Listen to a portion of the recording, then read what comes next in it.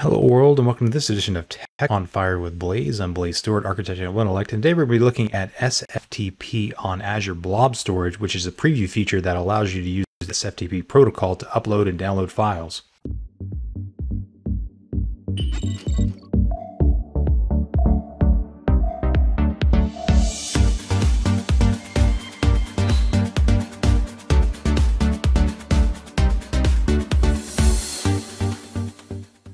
Hi guys, today I'm going to do a video on another preview feature on Azure, and this is Sftp access to blob storage. Now, we've been wanting FTP access to blob storage for the better part of 10 years because it just seemed to be one of those things that was obvious whenever you have online storage. Sftp is pretty much how the world had moved files around between systems prior to many of the available cloud services, and we were using it in the Linux and Windows context before most folks would go to the cloud. But even now, I'm glad to get it, even though it might seem a little bit late, because it's going to open up a lot of possibilities for integrating workloads into blob storage beyond what was available through something like a Fuse driver on Linux or using something like the APIs or NFS. This is one that is going to enable a lot of the existing clients and existing frameworks and existing software to connect to blob storage without the need to use specialized APIs. So I think this is going to have a lot of potential use cases for data ingestion and integrations with a ton of services. So I'm kind of excited about it. And that's the reason I wanted to do a video on it. So in this video, I just want to look at the feature, walk through how to set it up, and then do a brief demonstration using some software on Windows to simply move some files up and list those files. And then we'll wrap it up with that. So I'm here in the Azure portal, and the first thing I'm going to need to do is enable this particular preview. If you've never enabled it, it's pretty straightforward to do. You just go to your subscriptions, and then in your subscriptions, you can pick any subscription that you have and just come over here to preview features. And under preview features, you will get a list of currently available preview features. These are the ones that you can check, and you just type in FTP and that will filter the list, and you check that box there and click register. I'm already registered, so you just click register and it'll register the service. And that's the provider that will basically enable you to use this particular feature on blob storage accounts. So I'm back here on the dashboard for Azure, and I'm going to create a resource now. Now that I've got the feature enabled, I'm going to create a storage account.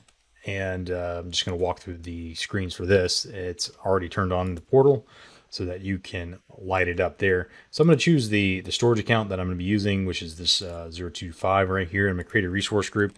I'll call it Blaze FTP or something like that. And for this, I'm going to create a new one, not default, FTP one or something like that. And then for the storage account name, that should be fine. And you choose a demo region that this demo will work in, and that's currently it's supported in EastUS 2. You can use standard or premium for the performance. Standards are going to be fine for this demo, and local redundant storage or geo redundant storage should be fine for what we're doing for this particular one. I'm going to use LRS, and the options up here you can leave as is. The real trick to making this light up is clicking this checkbox right here, enable hierarchical namespaces, and that's going to enable the data lake feature. And that basically allows you to have folder structure inside of the storage account. Now, with this, I'm going to click on enable SFTP, and this will allow me to create the feature, and I can then go through the rest of these to get to create, and it'll run a validation. And once everything is up and running, click create, and then come back when that finishes. Now that that's done, I'm going to go to the resource, and this is where I can start setting stuff up. So this is pretty straightforward right here. If I'm going to go to the containers, this is where I'm going to create my first container right here, and I'm going to call it, let's just call it files or something like that, FTP files. And that's the container I want to have for it, and just click OK. And that's going to create a blob storage container. And all of the magic that makes this happen is right here under this tab for SFTP. Now, for this, it supports basically two kinds of users as of right now, and these are local users. There's no integration with Azure AD as of yet. So these are basically just maintaining ACLs using this particular panel right here, where you can create this through ARM. But we're just going to add a local user, and you can give it a username.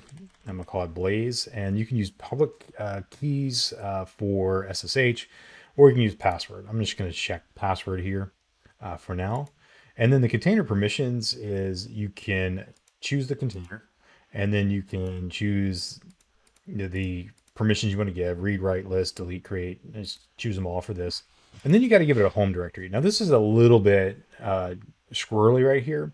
What to do this right here, you basically have to have the name of the container and a directory in the container for the so-called home folder. So I called mine FTP files for that. And if I create a folder called Blaze in that, that will be the home folder for the particular logged on user. So FTP files / Blaze in that. You have to put the container name, even though you choose the container right here, to choose a home folder. So I'm going to click add, and that is going then to create the user. And it's going to generate this password right here. You can choose to view it, and you can copy it into the memory, or you can copy it right there.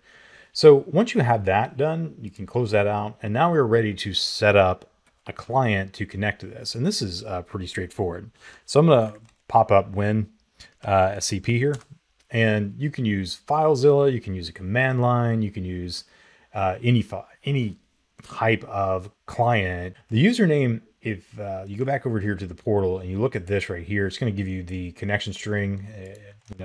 It's really the username at the host name. So I'm going to paste this up here into the host name, and then I'm going to remove the @ symbol here, and then copy and cut and paste the username right here. So the host name is the same for the blob storage endpoint. So it'd be blaze ftp demo blob.core.windows.net, and then the username is going to be the storage account name and then the username that you created.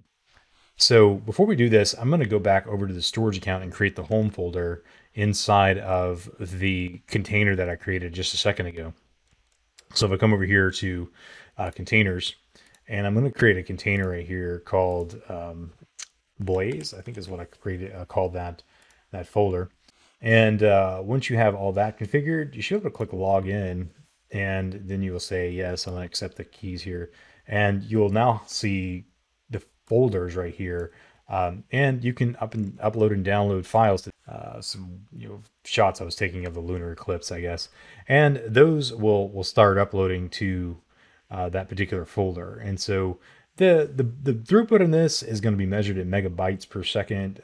So it's uploading about 1.3 megabytes per second. So multiply that times 8 for megabits per second. So it's not exactly the fastest thing in the world, but it does get the job done. So we'll come back when this is finished uploading these files. Okay, now that those are uploaded, I should be able to come back over to the Azure portal, and let's go ahead and see if we got those uploaded. So I'm going to come over here to my containers and click on FTP files, and then come into this one. And we see those same files listed here as we did in WinSCP, which is here.